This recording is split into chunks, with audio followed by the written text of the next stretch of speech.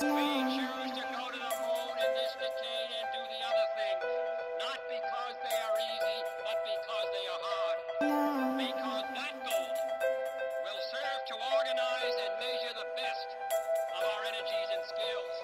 Because that challenge is one that we're willing to accept, one we are unwilling to postpone, and one we intend to win.